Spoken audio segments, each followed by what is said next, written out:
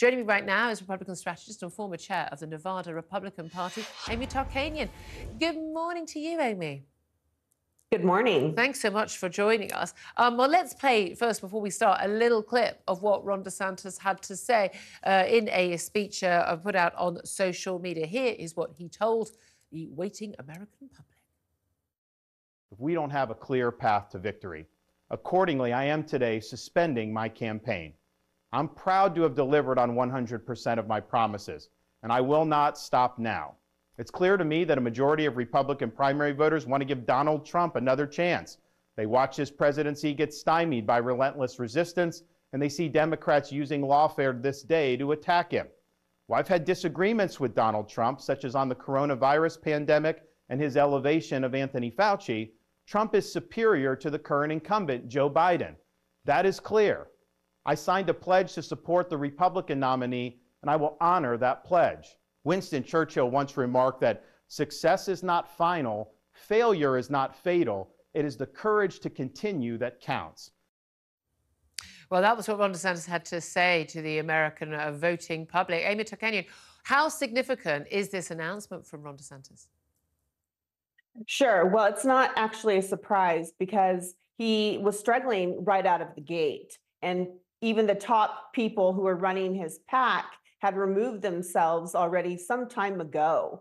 And so there was already turmoil happening. He can go back to being governor and just succeed there. And if he really wants to run again, he can do that in 2028. Donald Trump is only allowed to have one more term because he's already served one term. And so I think that this was, hopeful and helpful for candidate Nikki Haley.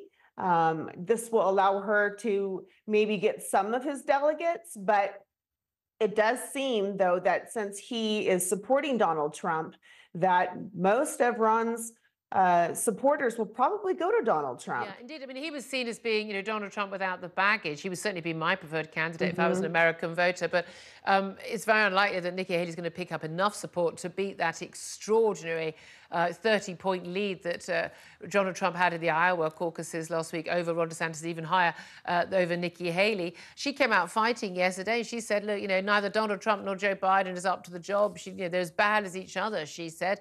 I mean, we're going to have the New Hampshire primary tomorrow. We're going to get those results. We're talking about it on the show, no doubt, tomorrow and on Wednesday. It is very likely. We've got another month, I think, to the next one. It is perfectly likely that Donald Trump at this point is totally unstoppable, and we're down to the one final candidate by the end of the week, surely. Sure. And, out of the 2,429 delegates that are needed, you need actually the majority of those to secure the nomination. And actually, if Nikki can continue any type of momentum and keep the money coming in, then she can maybe make it to what we call Super Tuesday on March 5th. And that's where a third of those delegates are allocated. But if she cannot keep up with those two scenarios, then she will also find herself, unfortunately, most likely endorsing Donald Trump, since that first debate where all but two had raised their hand and saying that they would support him if he were the nominee. Indeed. And in terms of where we are in the polls, obviously, as Ron DeSantis says, it looks very much like, this is what the Republicans, they want to have Donald Trump have another go. In terms of Trump versus Biden, there's a lot of people saying that the Biden administration want to fight against Donald Trump. He polarizes views, but in some of the key swing states, he's doing better than he did in 2020, better than he did even in 2016, Donald Trump. So maybe be careful what you wish for, Joe Biden. Right. And I think, too, with now it just being two individuals on the GOP side, the polls will slowly start to get change. They'll change as well, because Nikki actually shows that she does better head to head with Joe. But she has to get past Donald Trump first, and that's going to be quite an uphill battle. And so then we're looking at, again, a re-election, or not a re-election, but a head-to-head, once again, of Donald Trump and Joe Biden.